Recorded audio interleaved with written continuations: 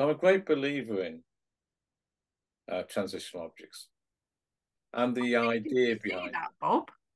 them. Yeah, and the idea behind them. Yeah. What it means. Yeah. And There's something in me, and I don't know where it's come from. It's obviously my past, and I have no idea. But I don't know whether a fear is too strong a sentence to use, but that the client somehow is using a crutch or using me as a crutch. crutch for what? For moving on. I don't know, that connection that can be seen sometimes maybe as a crutch. Yeah, it depends. Like it's kind of like we've done the work, go and be free and enjoy your life. Depends what you mean by crutch.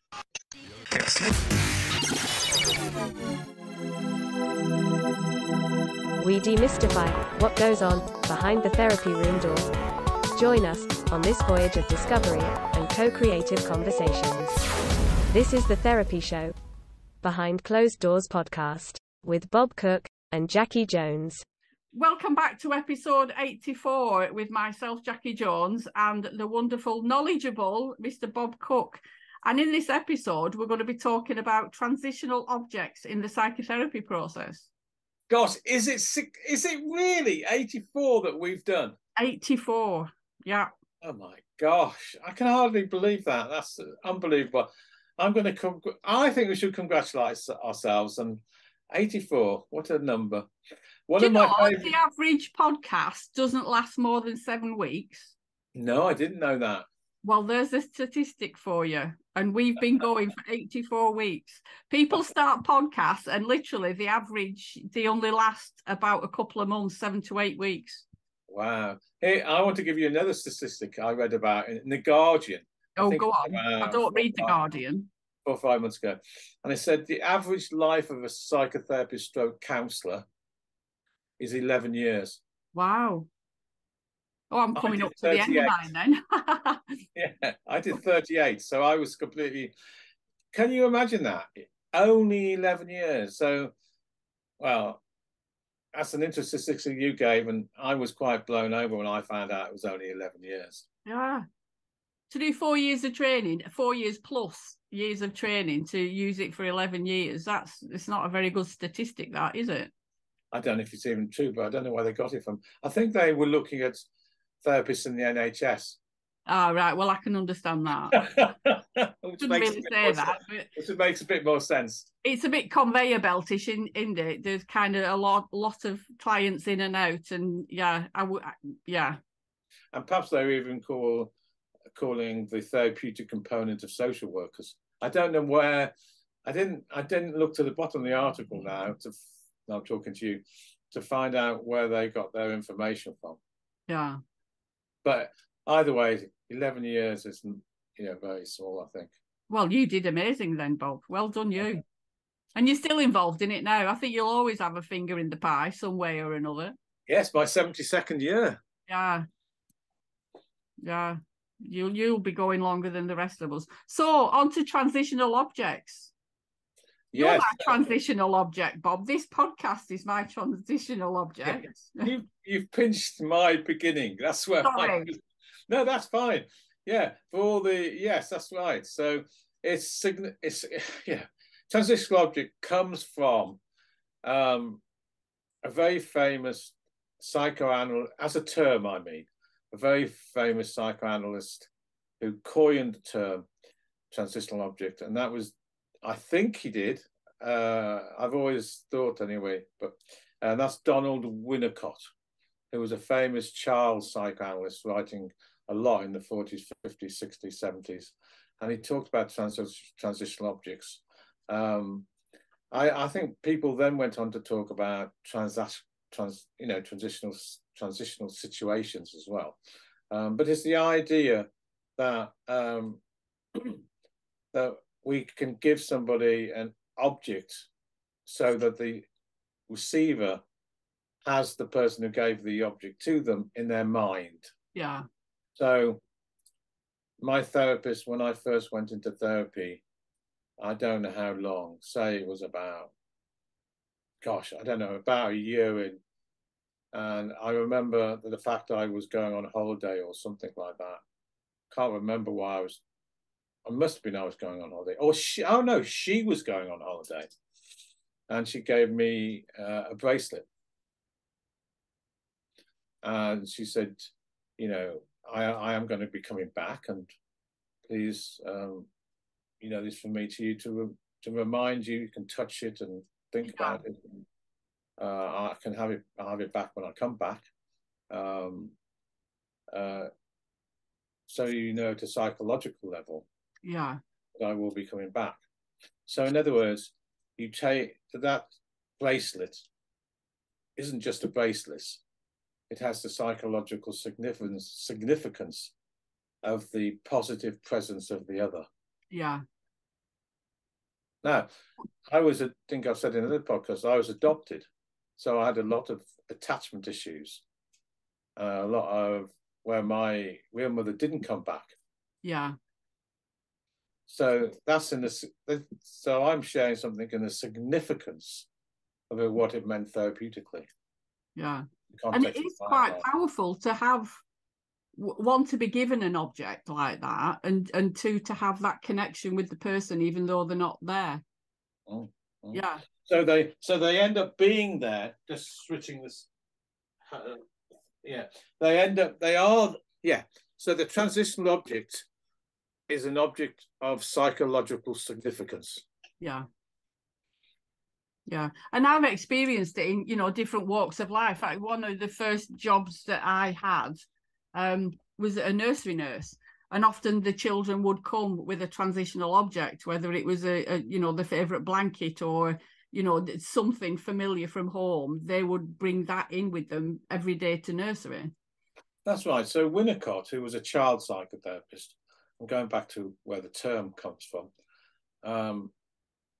and all mothers and fathers who've got children will know what I'm going to talk about now, is that very young in their lives, I don't know, 1.5, 2, something like that, you know, kids, toddlers like to have a blanket or handkerchief or something which reminds them of their mother or father, or security. I think that's what a lot of it is about, is safety and security, something familiar, isn't it? Yeah. And we'll carry them with them. And I was just reading, I think, or perhaps it was on television, it's about the toddlers in the Ukraine war that's happening at the moment with Russia. And, you know, some toddlers being found, and they were clinging on to their, you know, teddy bear or their handkerchief or of their mother or father, something which represented security for them. Yeah. So the garment, the object, carries huge psychological significance in terms of safety and security for the other. Yeah. Toddler. Yeah. Yeah. And that's why that object was called transitional by Winnicott, and became a term used in counselling and psychotherapeutic parlours. Yeah. And there's something I was made aware of with the fostering as well. Let's tell me a little bit more then. Well, you know, the children would always come with the most random things. Do you know what I mean? And for me, it might be, you know, I don't want to say a piece of rubbish, but it might be an insignificant object. But to them, it was something really important, and it meant something to them. So, do you know what I mean? Part of our training was to never throw anything away, whether it just looked like a piece of paper or a bit of newspaper, whatever it was. Do you know what I mean? Like, you'd go into a child's bedroom to tidy up. It was really important that everything was left in there.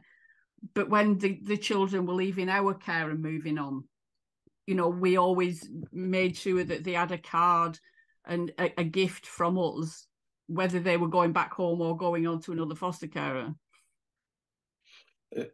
Really, really, really important in terms of security, safety, psychological significance, and in fact, in terms of their own identity.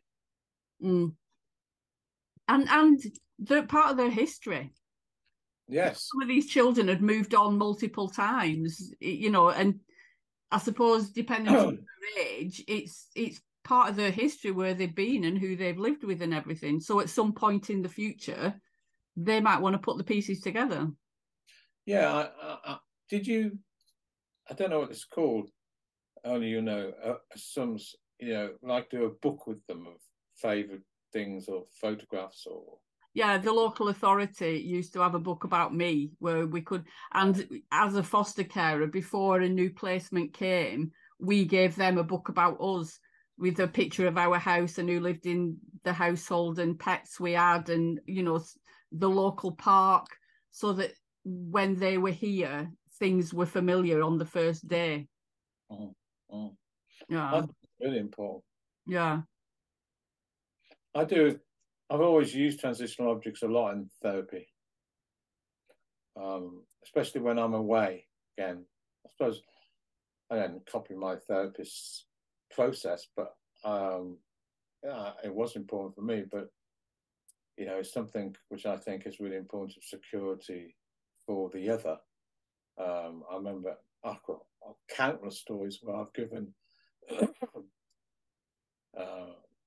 valuable objects. Well, for me, it's usually, I remember I created and kept gems I liked, or crystals that I liked, or so that I could give them to clients, not just when they went away, but some clients from session to session. Yeah. To be honest, it's something I've never done. And I used to have this huge silver casket full of gems and stones and crystals. And in fact, the more I'm talking now, the more I'm remembering. I did a lot specifically on therapy marathons, specifically in clients who were working aggressively with their younger self from session to session. Yeah. And sometimes they took it away from them after they left therapy, and sometimes they gave it back. either those would fit into their clinical treatment planning, but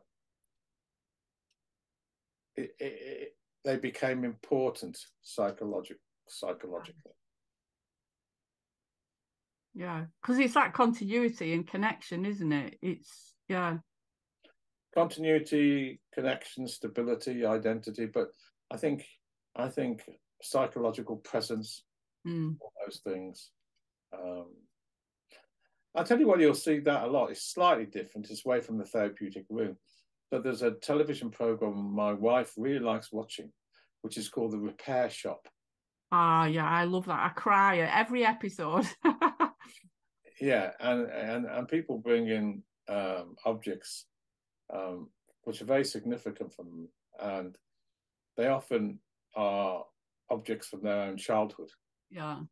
Which have got a bit tattered, and the experts repair them. Yeah. And the people coming to collect the object or whatever it is, and they see it brought back to life, are very emotional. Yeah.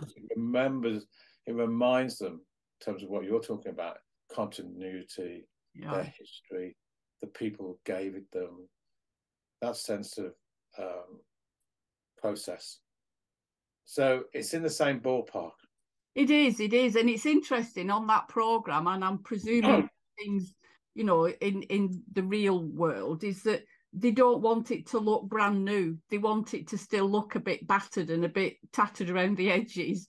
So it shows the history of how far it's come and who it's belonged to and things.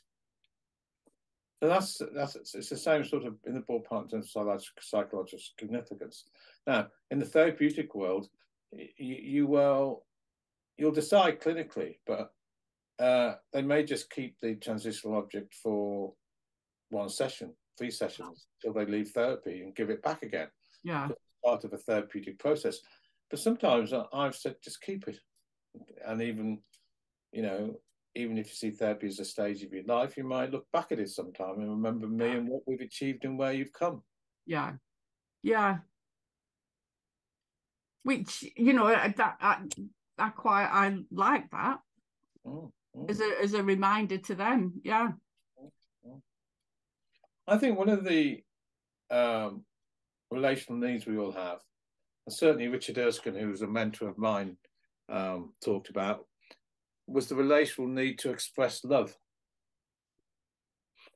And I know many of my therapists, when they've left therapists, might often bring a present or something like that. And of course, in our ethical code, we aren't allowed to accept presents particularly. And I know in social work codes and many others, they aren't allowed to either. So there's a whole clinical thought about it all. However, if it's something of a smaller significance, I may well accept it. So if it was, you know, some sort of, I don't know, crystal or something. Yeah. See, our clients have the relational need to express love as well here. And I think often, as I said, the transitional objects are from the heart. Yeah. Yeah, definitely.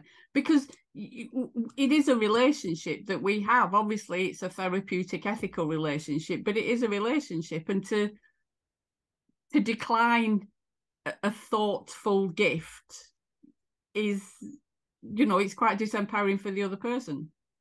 Yeah, and it has to be, of course, within, you know, not of much monetary significance. Exactly. Yeah, it's more thoughtful than poem or or I just think when I finished, I was thinking of people I finished with.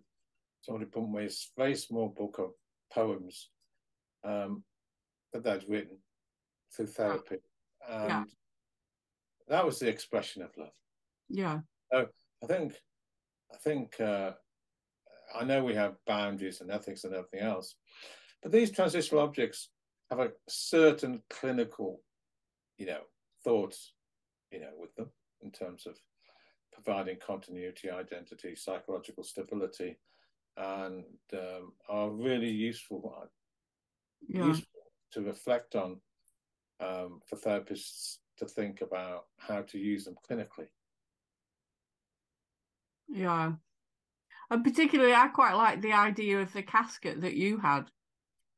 You know, if the client chose what they wanted out of that casket that meant something to them, or a colour that they liked, or a size, or whatever it is, then, you know, there's a real connection with it, with you, with the therapy, with everything. Yeah.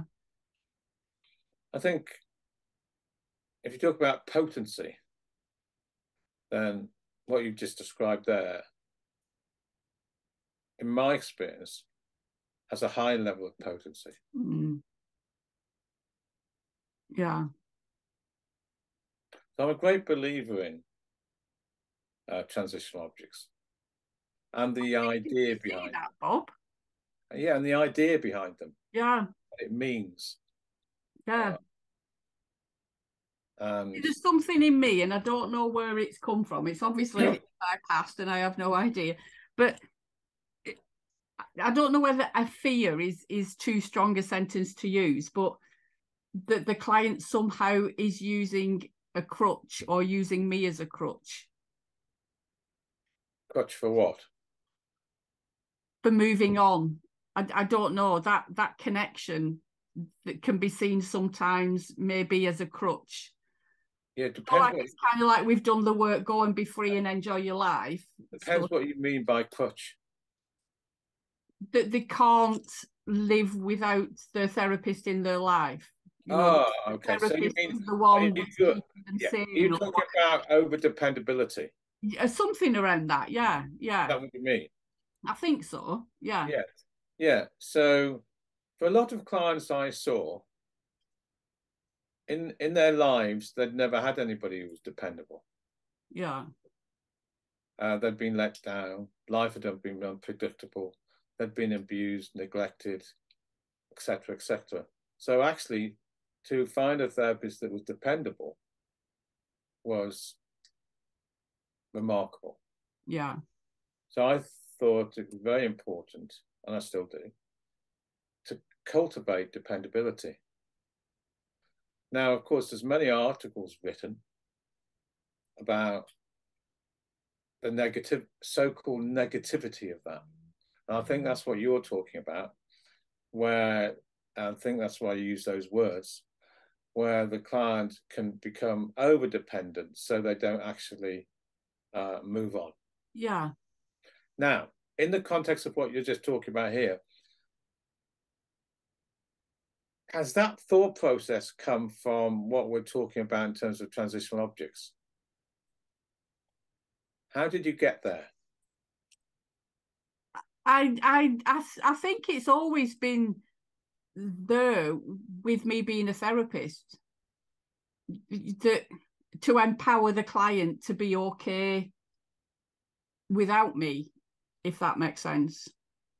Yeah, no, I think that's completely right, by the way, but I think there's a process to it. Yes, yeah, and I you can go, and I don't think it's good clinically if you move from A to Z. Yeah. It's a process, not an event. One of my favorite sayings, but I think it's really I used that today with somebody, but it's about, I couldn't have done this without you. You're the one that. Well, maybe it's true, by the way. All those sort of say, I don't know. No, seriously. I think for many people, when they come along and they have a really strong relationship with a really competent, good therapist, they might not have been able to do it without them. I mean, there's a truth in that, surely. I mean, if they hadn't got to therapy and they carried on perpetuating their script, they could end up in exactly the same place for years and years and years and years and years. So I think coming to therapy, having that co-creative relationship, and somebody who believes in them, somebody who's been a trained professional can take them through a certain process, has certainly played a part in helping them change. Of course, it's them that changes. I understand that. But the the therapist does play a part, even if it's only as a witness. Well, yes, a witness or an agent of change or something. I don't know, but maybe it says a lot about my script. But the transitional object somehow just connects with me about there being a crutch or something that the client can't. What about, okay, if I reframe that, I don't want to discount your. No, and I wanted to reframe that. I'd like to think of transitional objects as the agent of transformational change. Yeah. I love it. And I think doing this podcast has kind of given me permission that it's okay to have transitional objects and to use those in a therapy session. As agents of transformational change. Yeah. In other words, they provide the mechanism or to help the person achieve transformational, change, if you want to put it that way. Yeah. So they're part of transformation rather than some negative process. Yeah. Or I know what it is, or a fear of infantilization. Yeah. See, I think the opposite. I think it can help people move away from infantilization to transformation. Yes, and I suppose the more I'm thinking about it and the more I'm talking about, it's about the intention that's behind it as well. Absolutely. Yeah. Absolutely. I think it's really important because I know so many therapists that people accuse of infantilization. And I know that some therapists that actually, I think, spends too much time in the regressive places and actually may, fall into that process. And I also want to say that, we're talking about transitional objects particularly here, that they can be used in terms of the opposite of that, helping a person work through their relational needs and grow up. Yeah. Because again, that is part of therapy, is modeling appropriate relationships and then ending those relationships appropriately. Yeah. The world won't end if we do that. Yeah. That is why some therapists will insist on the client giving back the transitional objects as a symbol. Yeah. of growing up and being adult. Yeah. Yeah. So it's a powerful tool to use. Oh. Yeah. Well, you know yourself, you work in foster homes. Yes, yeah. And we did always, you know, give them something to move on with or whatever. Yeah. So it's interesting, isn't it? It is very interesting. Yeah. What a wonderful topic. Have we haven't got a one for the next one, have we, Bob? We've not decided.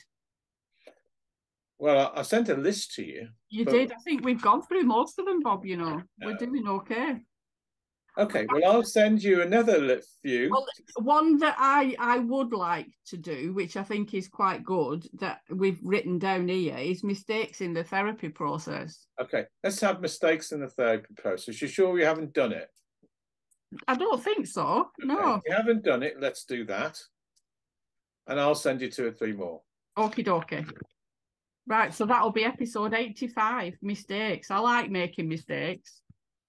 Oh, look, how can people ever learn if you don't make mistakes? So, but I'll save that to the conversation on the next podcast. Yeah, none of us are perfect, Bob. That's absolutely true. Thank goodness. Yeah, who'd want to be perfect? Let's leave it for the Okay. For the podcast. Until next time, Bob. Yeah. Take care. Thank you. Bye. Thank you. Bye. You've been listening to The Therapy Show, Behind Closed Doors podcast. We hope you enjoyed the show. Don't forget to subscribe and leave us a review. We'll be back next week with another episode.